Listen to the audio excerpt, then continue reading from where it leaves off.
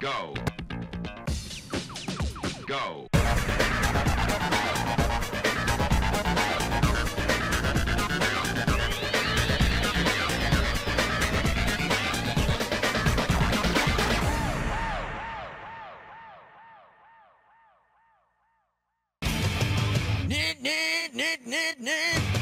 Our body positioning. Our body positioning is not going to be centered in the motorcycle to go around the rut. We're going to get all sideways and we're probably going to pop out of it. So you're going to be in that attack position, you're going to be braking, and right before the rut, you're going to want to sit down, have your leg out, be on front of the bike so that you can steer the motorcycle with the front of the motorcycle. Elbow up, and the little secret to that is having your index finger up against the throttle tube or up against the grip so you're not getting those little itty bitty blisters, and then that way your elbows are up. I never bothered with what my friends did. I just wanted to be a dirt bike rider. A dirt bike rider. Dirt bike rider. A dirt bike rider.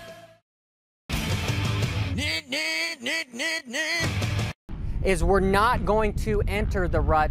If we're on a 4-stroke and we have engine braking, we're not going to hold the clutch in as we go into the rut, because more than likely we're going to go from engine braking to neutral, and that neutral is going to speed us up a half a mile an hour or even minutely smaller, and it's going to kick us out of the rut and we're going to mess up.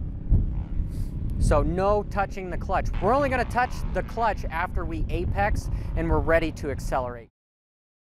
Yeah!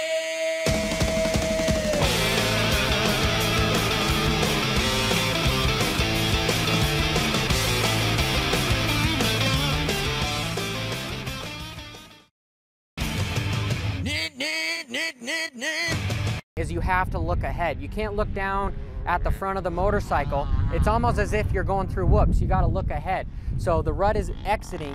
I'm going to be looking that direction, and the motorcycle is going to follow that way, because we use a lot of our body language, and you don't steer a motorcycle with the front end. If you ever watch somebody go around a corner, more than not, the bike is straight. What I mean by that is the front end is straight with the rear wheel. It's never really turned like this. You're always here, and then you're just moving at an angle through there. So we need to focus on where we're going with where we're looking with our eyes. The bike's gonna follow.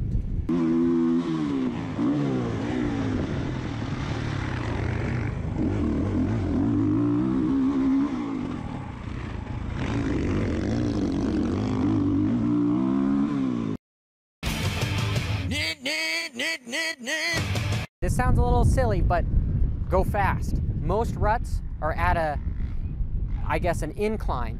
There's no real ruts besides straightaway ruts. Most corner ruts are at an incline. So you're gonna need to follow in that. And the only way to hold yourself on that embankment is to be accelerating, to have a certain amount of speed to hold you there. I'll try to go through a rut slowly. You're gonna be all weird and you're gonna pop out of it. So we wanna keep our momentum up.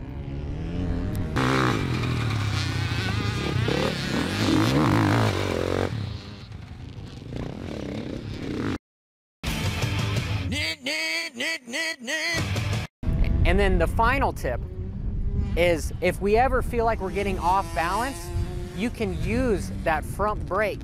If that front wheel starts to try to glide out of the rut, you just tap that front brake, not hard, but just barely, and it's gonna slow the speed of that front wheel, slow you down, and it's gonna fall back into that rut, and then you're gonna be able to line back up and be able to go through it. Sometimes you might be able to get away with dragging your rear brake. I don't recommend it, because if you drag your rear brake on the entrance of a rut and you start leaning over, well, what's going to happen is the rear end's going to start sliding, and more than likely your front wheel is going to be in the rut, but your rear wheel is going to be over the rut, and we don't want that. But you're going to want to make sure that you're entering straight once you're leaned over. So don't grab that rear brake until you're already in the rut and leaned over. I need to think about this. What were my 5 things?